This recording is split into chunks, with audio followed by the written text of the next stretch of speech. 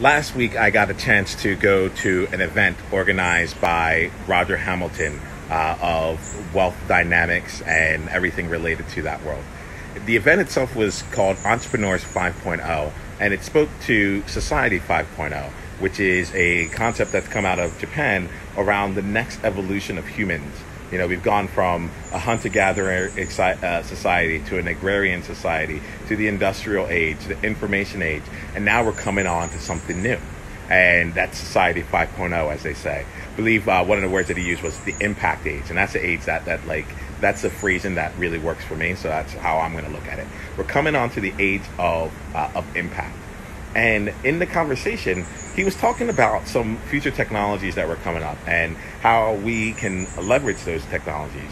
And the technology he was talking about in particular was just the way that computers are run, from binary computing to quantum computing. Now, I'll be honest, it was my first time hearing it. I did a little bit of research by asking the person next to me, like, what is he talking about? And we all did a share around it. But the idea of it, like, actually resonated with me really quickly.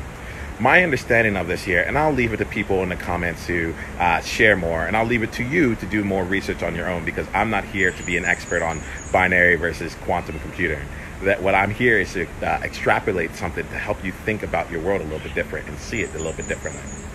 What I got from it here is that our current computers use bytes, and those bytes are able to distill information using a binary system, either 0 or 1, true or false, right? And that's how they're able to take in information and make decisions and process from there.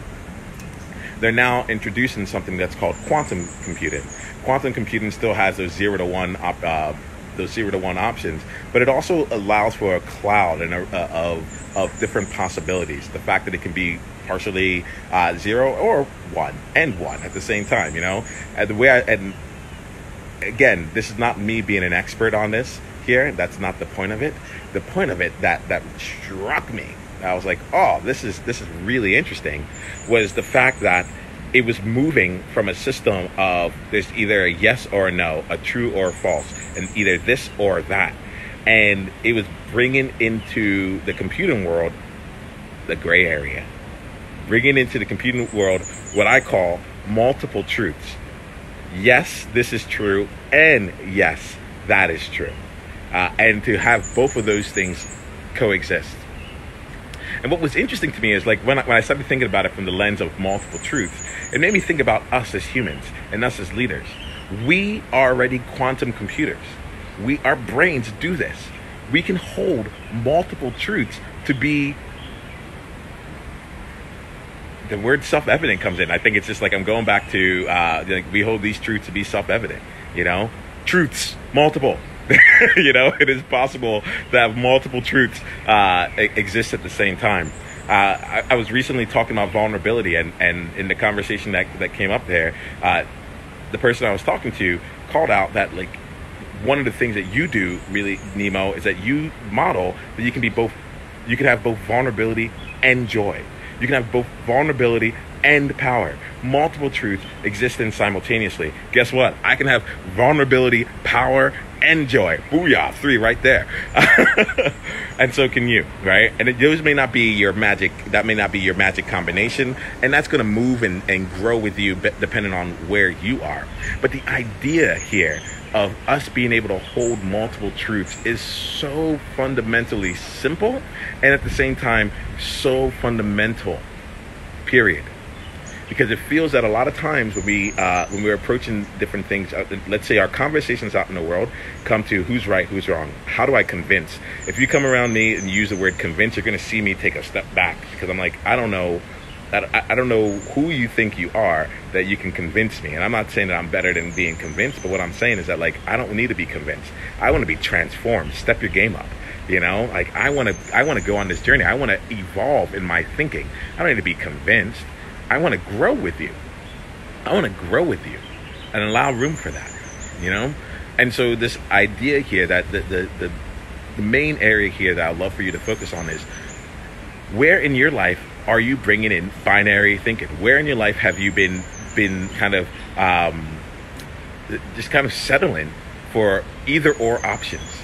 either or options when there's a whole array, a whole world, a whole cloud of different opportunities available for you, different options available. It's one of the things I love about my coaching, because when I work with my clients, we typically find those either or binary decisions, and we take it down to the quantum world.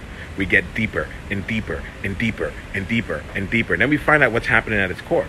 It might be we find out what's happening at its depth, and what's the one thing that if you made a small tweak in will change everything and make both of those decisions completely irrelevant, or as easy as possible, or an exponential.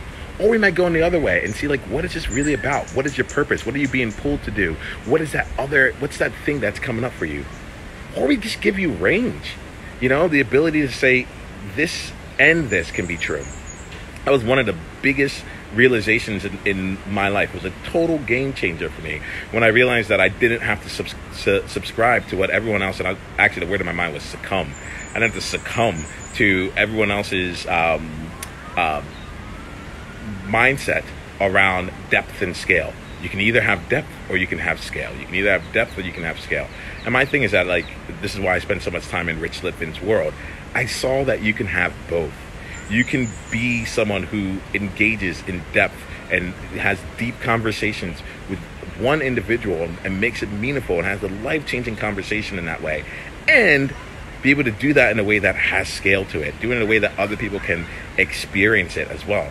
It's the reason that if you go to my YouTube channel, I have conversations on there with me actually coaching people in one-on-one and group settings. Because in that way, I can get to a level of depth with each and every one of them, but you can also have scale there. You get a chance to see it. And they're like, depending on when you watch this might have hundreds, thousands, if not millions of views on one single video. I'm going to speak that out into existence right now, knowing that that is not the number, but it feels great to be in there. I'm going to allow that to also be a possibility in this quantum thinking. So as I bring this over to you and we bring this to a wrap here, I want you to think for yourself, where in your world right now might you be stuck in a binary thought, an either or trying to prove someone right, or trying to convince someone, right? Find an opportunity right now in your life where that might be taking place, and then take a step back, take a step out, take a step deeper, or take a step up, and elevate yourself from the problem. And see, what's the quantum thinking? What's the cloud of solution? What multiple truths can be held at the same time, such that they can all be held as self-evident truths, and we can go on and create from there. And then I'm going to ask you, as a leader, and you may not even consider yourself a leader, but I will tell you right now, if you're watching this, if this resonates with you, my friend, you are a leader, because people are following, whether or not you know it. How are you modeling a specific way of showing up in the world, a specific way of feeling what might be successful right now, based on the lens of binary and quantum, based on the lens of one truth versus multiple truths? Ask yourself that question and find one instance in your life where you might be leading in that way. And just think about the impact of that if those who are following you only have two options in their mind.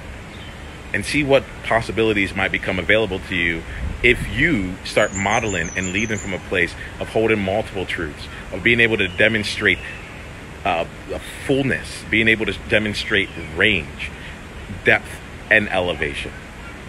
That's my invitation to you. Go ahead. I'd love to be in conversation with you about this here. So go ahead and leave a comment wherever you're watching this. I will, what I like to do is I go through, and if the comment is thoughtful, I typically respond back with some of my thoughts as well. I am now bringing out and creating space for us to explore this even further. And so I engage in people in conversations over in our Facebook group, which you can get over to by going to nemoashong.com/tribe. nemoashong.com/tribe. That's going to take you over to our group, where we are really, not even our group, we're taking you to our tribe. Brings the tribe together so we can come together and start exploring these topics in a meaningful way as it applies to us. This is the game we are playing, and we welcome you to it. So if you'd like to be in conversation, if you'd like to explore this further, and if you'd like to see how other people are thinking about this here in an environment where it's not just safe, but you must also be brave, then go over to nemoshong.com/tribe and come hang out with the outliers, pioneers, mavericks, the change agents, the movement leaders, the business leaders, the entrepreneurs, the visionary leaders, and the implementers. Like, come out here and be amongst the group of people who are out there actively changing their world wherever they are. Yeah, that feels good. Binary versus quantum. Allow yourself to just do the human thing and think in the quantum way. My name is Nemo Asham. I'm founder of Enjoyment. I am the leader of the World Joy Movement, and I lead outliers, pioneers, and mavericks everywhere. I move movement leaders. That's what I do. I move movement leaders. And I invite you to continue this conversation with me. All right? I look forward to what we create from here. Here's to being more you each and every day, because you are a gift to your world. Game on.